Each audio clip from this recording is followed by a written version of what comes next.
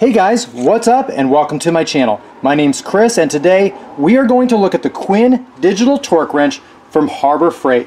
We are going to go in the advanced settings, measure some torque, save those measurements, review them later, as well as measure angles with this Harbor Freight Quinn digital torque wrench. If that's something that interests you and you want to check it out, just remember that when you hit this power button, make sure your torque wrench is laying on a flat surface or in the case as it zeroes itself out when you turn it on. That way your measurements can be as accurate as possible. So if that sounds interesting, let's go check out how this torque wrench works.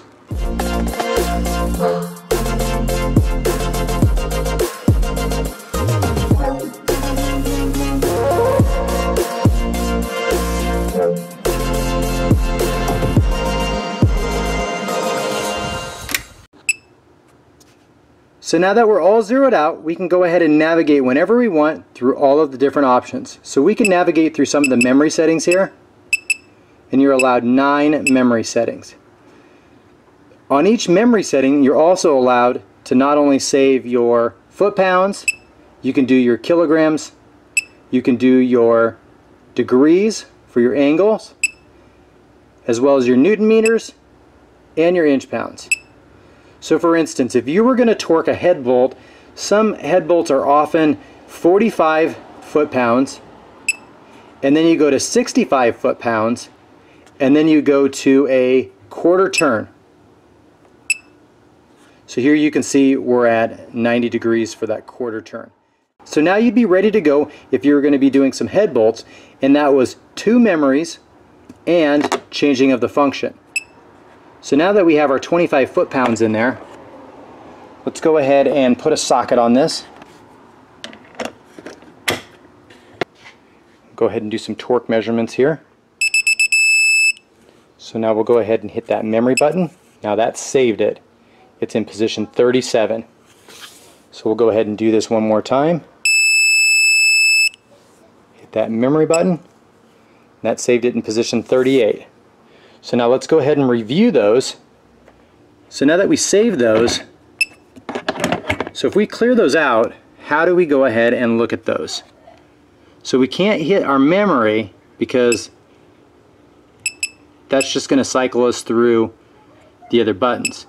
So in order to go recall what our saved values were, we press and hold the FN, we press it again and again, and here you can see there is value 38, press down, and there's value 37. So that's how you review those memory saved torque readings. So we could clear them out if we want, and now it's zeroed back out, and now we're ready to go. So let's take a look at torque angles here. So this means if we are on 45 foot-pounds, your torque angles kick in when you are about 5% away from that maximum torque. So if we were to go ahead and leave it at 45 foot-pounds, we can then go ahead and change this to our angle, and we're going to just do a 90 degree on this. We probably should have gone the other way, but we want you to see that if you press and hold, it does speed up a little bit here. So we'll go ahead and put that at 90, and now we should be able to measure our angle. So now we're going to go ahead and measure this torque angle. So it kicks in once we've reached that 45 foot-pounds.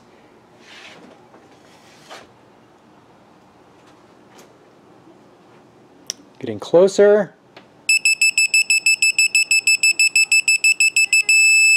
And we hit our 90 degree. So we let off, and now let's take a look at it. And you can see that we went 90 degrees, just like it says. And it also records our max torque during that pull. So we'll go ahead and save that in 39, and now we should be able to start over again. If we're not, it'll tell us. And just by hitting the memory, or you could hit the power button to clear that out,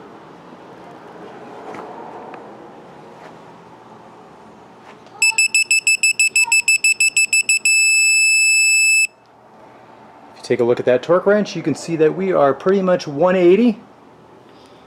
That measured in at 90 degrees, so we're going to go ahead and save that. So we went ahead and saved that, and that's in position 40.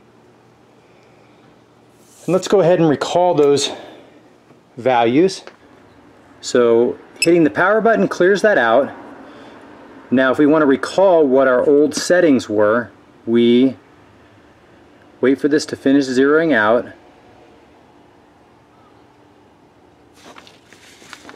Now this is having issues because we are not laying flat, and that's something that I would expect. It's hard to get angle measurements, so we're going to go ahead and pull the socket off, twist that around a little bit more to confuse it, and then once we are laying perfectly flat,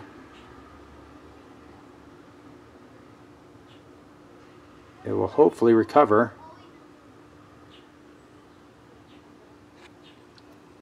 So here, this is a big caution. Do not move this torque wrench when you are calibrating for the angle measurement. So we moved it, we had a problem, we did this on purpose.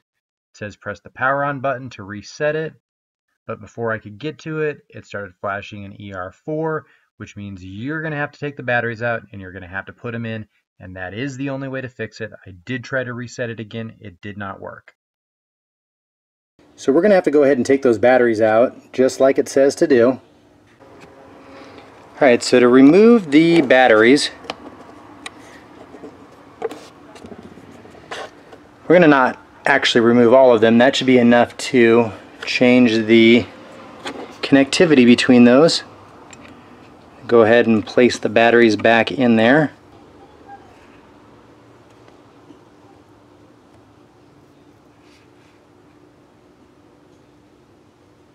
And now we should be ready to go. So let's go ahead and see if we can review those last couple measurements. We'll press and hold the FN button, and we'll cycle through to our settings. Now you can see the 90 degree will go down. That was 90 degree as well. And so it just saved the angle because that's what we were on. And there's nothing beyond that. And if we wanted to clear those out, we would go ahead and press the FN button. And since there are values in there, we can go ahead and press and hold, I believe it is the power button. And it says no. Well, we do want to clear it, so we'll press and hold. And now they are cleared. So we'll go through the FN button, zeroing out, and it's ready to go. So if we press and hold, we can go back through those menu options, and you can see where it says none. That's where the saved values would have been. Nothing to clear, and we are all completely done. So one thing that we definitely learned is that you want your torque wrench to be laying flat, and you want it to be level. So if we go ahead and we clear this, I'm going to kind of move this and see if it has issues. And it does not like any movement during calibration and zeroing, so please ensure that this is laying flat on a flat surface. You can see it does not like that movement. But as soon as it's laying flat and not moving, it doesn't have an issue. So we kind of went through some of the troubleshooting that you can see. Figured out how to take the batteries out. We did measuring angles, measuring torque, saved measurement review, as well as the clearing of the saved values. We didn't talk about the peak and the tracking, so we'll cover that real quick. So we are in memory 1, but if we want to do tracking versus peak, so here you can see we are on peak. If you want to do tracking, you go ahead and change it to tracking.